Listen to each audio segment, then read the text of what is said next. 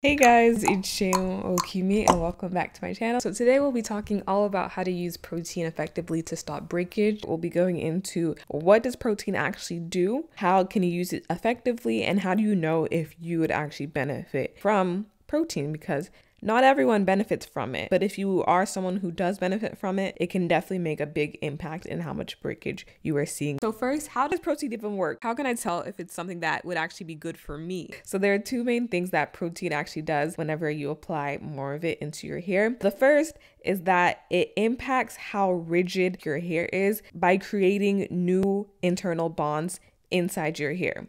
So with hair, there's like a spectrum. And on the spectrum, there are two ends. On one end, it is hair that is super soft, super flexible, and super stretchy. And then on the other end, it's hair that is hard, not flexible, and not stretchy at all. You want your hair to be somewhere in the middle. If it's too soft, too flexible, and too stretchy, it'll look limp, just overly mushy, overly soft, especially whenever your hair is wet. It just feels like it's just gonna disintegrate in your hands, like it has no structure at all. It's very similar to spaghetti. Spaghetti that is too soft acts much like how our hair does when it's on this extreme end of the spectrum. It's just too soft to where it breaks because it's simply too soft and has no structure to it. Then on the other end of the spectrum, you have hair that is super hard, not flexible, and not stretchy at all. So this also isn't a good thing because you need some of that flexibility to be able to manipulate your hair without it breaking and crumbling. If it's too rigid, it'll just break from being too brittle and being too hard. So you want to be somewhere in the middle. So what protein does is it pushes you towards the side of structure, of hardness, of what we would call strength in some ways. It pushes you towards that side so that you won't be experiencing breakage from your hair being too soft. Moisture or water, on the other hand, is something that pushes your hair towards the other side, towards the side of softness, flexibility, and stretchiness. And we need that because we do need our hair to be able to bend and have a little bit more flexibility so that it doesn't break from being too brittle. Water is what we call a plasticizer, things that allow materials to bend without breaking, allowing materials like our hair to not crumble and break upon manipulation. And so this is where we get the whole term of protein moisture balance. Let me know if that has ever been confusing to you before. I hope this clears it up. It used to be confusing to me before, but this is why we want to be somewhere in the middle of the spectrum where we have a good balance of both structure and strength, but also flexibility and softness. So that's the first thing that protein does. It pushes us towards the side of structure, strength, and hardness. So now for this very reason, proteins would benefit you if you are experiencing hair that is on the side of too much softness, especially whenever it's wet, because that's when you can better assess your hair's actual structure without hydrogen bonds being present, which is the case when your hair is mostly dry. But whenever your hair is wet and those hydrogen bonds have been broken, then you can really see your hair's natural internal structure, and you can really test and see, okay, does it feel like super soft, like too soft? Whenever it's moisturized, whenever it's wet, whenever I pull on it, does it stretch a lot before it breaks? Do my curls have less definition and look more stretched out and limp? These are all things that tell you that you want something that will push you towards the other side of the spectrum of more hardness, more structure. But now if your hair is the type that you would have to work really hard to get it to make it feel too soft, like it already feels pretty hard or has just the right amount of structure where it never feels like too overly soft whenever you moisturize it or get it wet, then protein would not be as beneficial for you because you do not want to be adding more things that will make your hair feel even harder and push it to the side of extreme brittleness. So that's the first thing that proteins do, and that's the first way you can assess if protein would actually be something that would benefit you and prevent the breakage from your hair from being too soft and too just like, it feels like it always just wants to break and disintegrate in your hands because it has no structure in it at all. And then number two, another way that protein benefits our hair is by something that's really fascinating and cool, and actually extremely beneficial for some people, which is it regulates moisture in our hair. It provides a sort of moisture control and more moisture regulation system in our hair by adding new sites into our hair that will allow water to have something to bind to once it comes inside our hair. So this is where hair porosity plays a big role. So if you have what we call high porosity hair, it just means that your hair is very porous. Think a sponge. There are lots of empty holes where things can get in very easily, but it's just an empty hole. So the things that get into it will also come out just as easily. There isn't anything for the things that come into it to bind to as easily and keep it from escaping.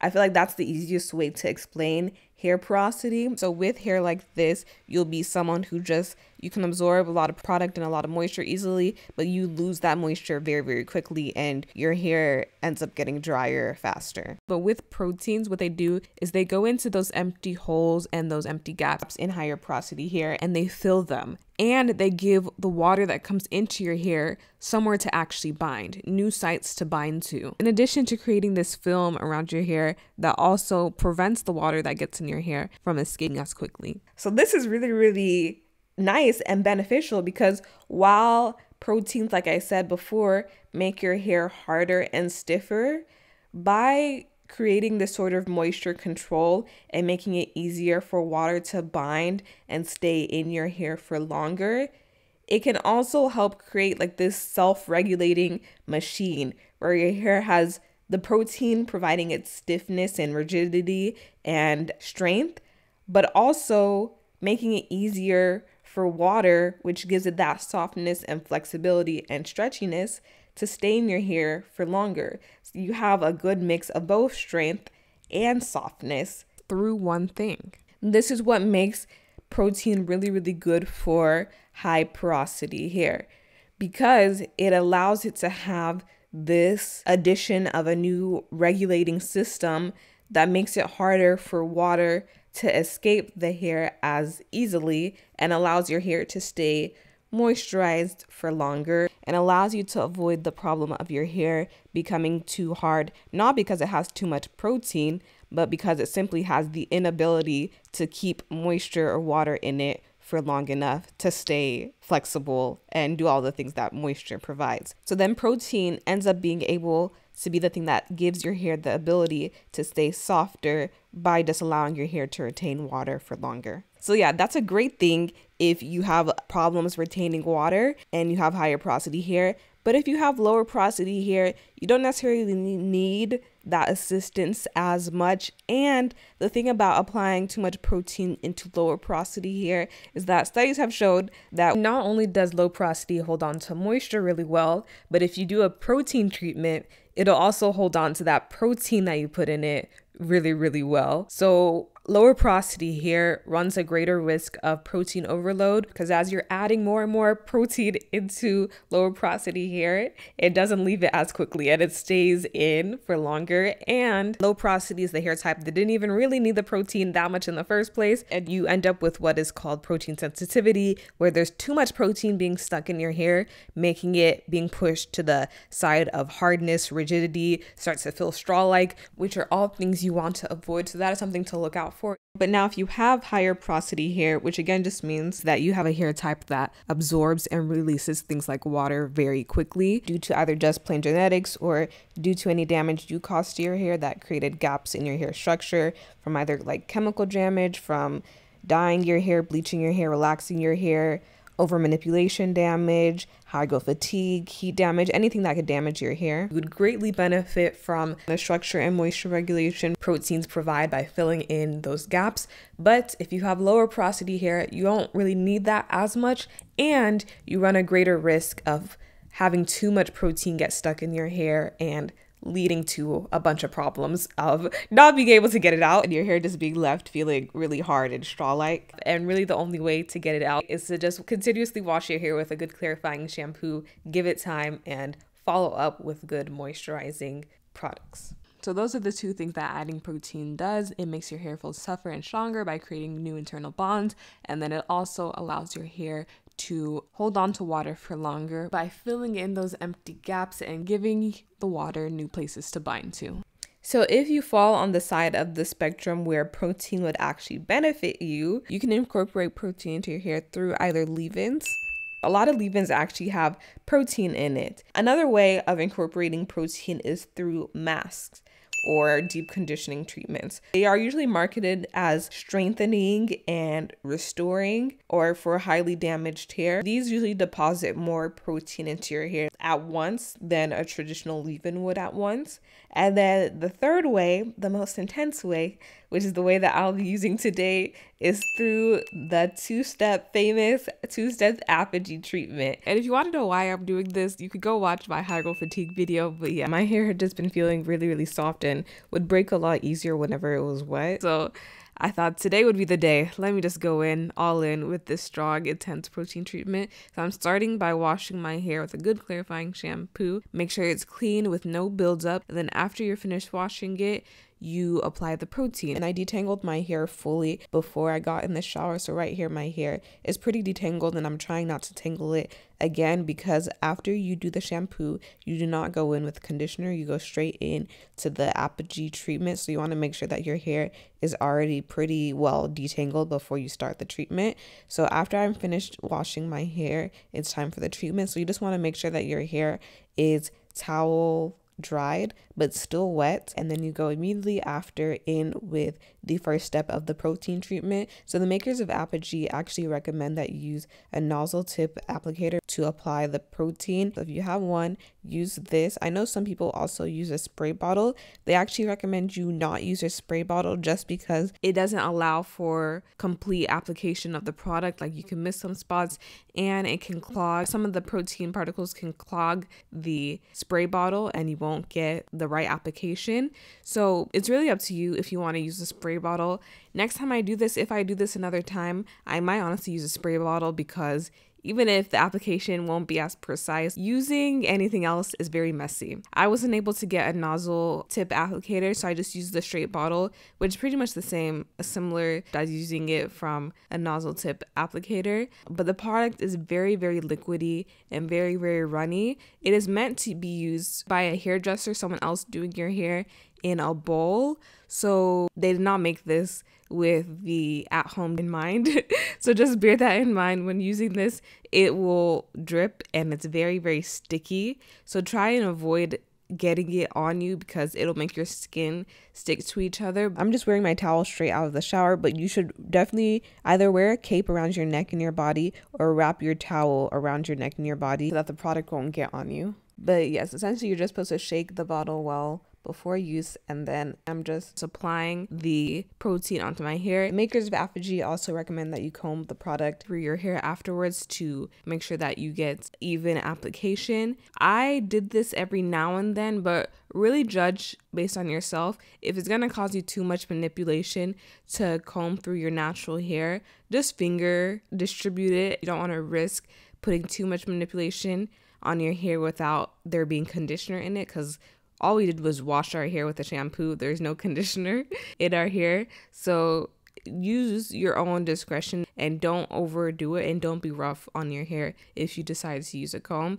And after you apply the hair and distribute it, you do not want to go back in and mess with your hair because your hair will harden as a part of the process. So you just leave it alone, and you can either use a hooded dryer or a handheld dryer to dry your hair. I started with a hooded dryer, and then I noticed there's some parts on the inside of my hair that weren't really drying, but the outsides were dry. So I went in with a hand dryer to help get into those spots inside without agitating my hair, because you don't want to mess with your hair too much as it starts to harden. I did that until all of my hair felt hard. And as you can see, in its hardened state, my hair is like fully shrunken. So I can already tell that it's like doing work to like enhance my hair's natural curl pattern. So that was really nice. And then after it was done and fully hardened, I went back in the shower and I rinsed it out. It rinsed out very, very easily as soon as it touched the water. my hair softened back up. So once all of my hair was soft and fully coated with water, I then went in sections to make sure I completely rinsed out all of the product throughout all of my hair. And then after I was sure that all of it was rinsed out, I went in with the second step of the treatment, which is the balancing moisturizer. And I put that in my hair. The directions say to leave it in for 2 minutes. I probably left it in for like 5 minutes while I was in the shower, and then I rinsed it out. And then guys, so the results from this, I was interested in seeing how it would make a difference on my hair, because like I said before, I've been having troubles with my hair just feeling super soft and like breaking from being overly soft in the shower. And when I tell you, it made a huge difference in my hair. Like, I don't have those problems anymore. I'm interested in seeing how long this will last, but it very much fixed the problems I was having with high growth fatigue. So I would highly recommend using protein and especially using an intense protein treatment. If you're using something like the baby treatments and it's not getting you as far as you would like, this definitely made a big difference in my hair. And I feel like my hair now feels like it's back to normal. So I'm very, very happy with the results. And I really hope that this video helps you understand how protein actually works, and then a real life example of me using protein on my hair and how I was able to use it to bring my hair back to normal.